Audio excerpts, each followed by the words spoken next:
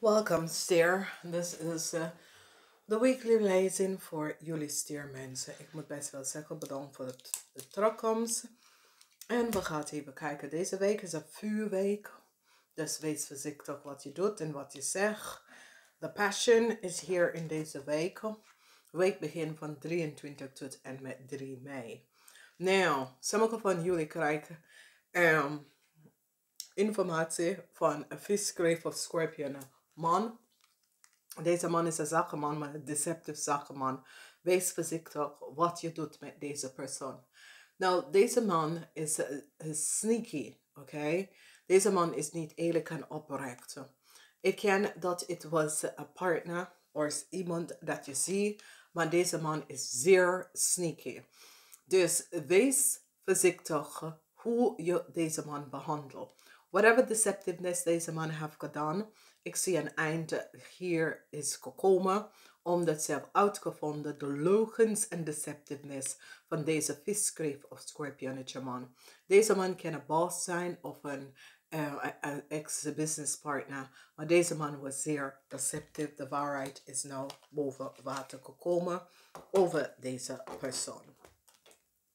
Als we gaan even kijken, ik zie mensen in het overheid of een onderzoek is plaatsgenomen.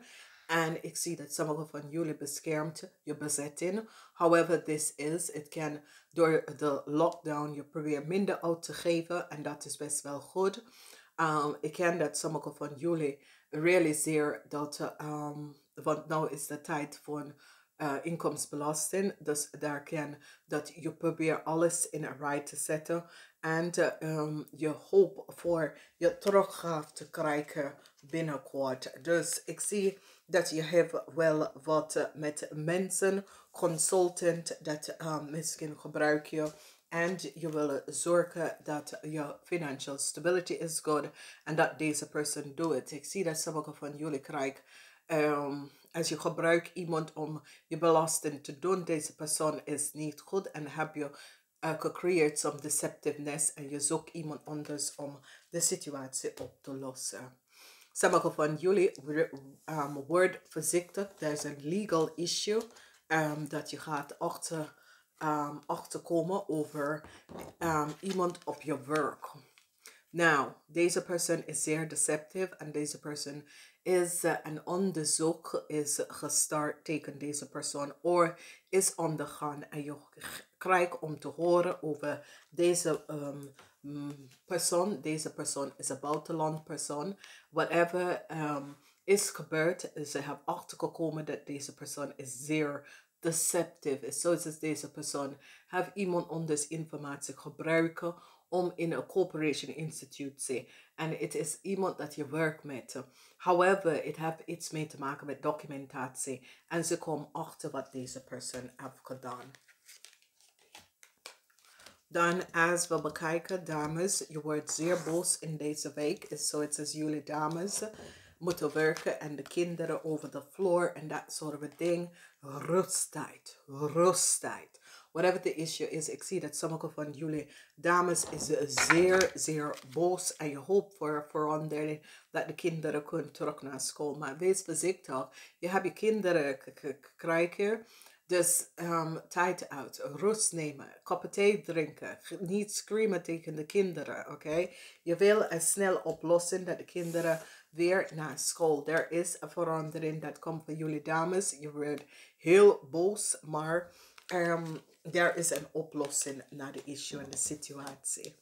Dan ik zie goede nieuws komt voor jullie. Goed nieuws over je werk of goed nieuws vanuit je werk of als je hebt zaken, je krijgt goede repetitie van je zaak en ik zie echt waardering kom, ik zie positief terugkoppeling aan jullie over wat je doet en mensen vinden het goed wat je doet en ik zie dat je krijgt een positieve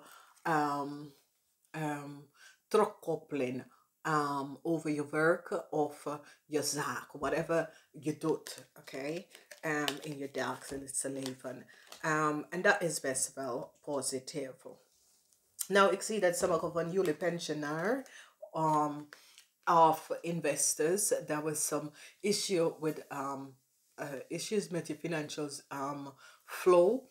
En ik zie dat je bent het aan het uitzoeken en je krijgt best wel goed nieuws hierover. Whatever the issue is, there was some zorgen. De zorgen is now over. Het is niet helemaal klaar, maar ik zie dat ze komt achter wat precies is gespeeld. Either by a boss of some deceptive person. Deze persoon is so it says a consultant of so wat deze persoon heeft gedaan en je wordt successful overkomt de deceptiveness van deze persoon. De success over a deceptive persoon in het mag, dat heeft ze mag gebruiken en nu zie ze wat ze heeft gedaan. Sommigen van jullie krijgen een break van je ex of iemand dat je was in een relatie met of je hebt geleefd met deze persoon. Je krijgt een break en de break dat je krijgt is informatie. Dat is belangrijke informatie, dat gaat je helpen. Deze informatie gaat je helpen vanwege doordat some informatie je ex heeft achtergekomen dat misschien iemand dat hij of zij is in een relatie met, heeft some deceptiveness gedaan. Hij wil een tweede kans gevraagd van jullie, oké? Hij of zij, oké? Ik zie een bericht komt en dit is een positieve bericht. Een bericht dat brengt je geluk. Het is zoiets als je geluk is terug. Iemand die kun je geluk even proberen af te pakken, maar je geluk gaat terugkomen. Dat is goed. Het is een week waar informatie komt naar je toe. Het is een week waar je een nieuwe plan, sommige van jullie, als je was op zoek naar een nieuwe huis, een nieuwe flat, een nieuw appartement, je krijgt een bericht of een nieuwe contract met een nieuwe huis of een nieuwe contract op je werk. En dat is zeer, zeer belangrijk.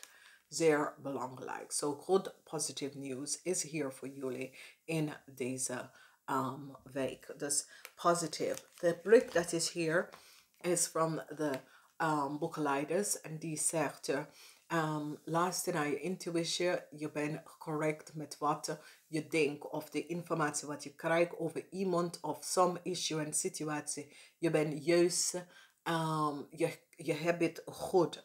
Je ziet de issue of de situatie goed. Dames en heren, ik wens jullie een zeer positieve week. Namaste, tot volgende week.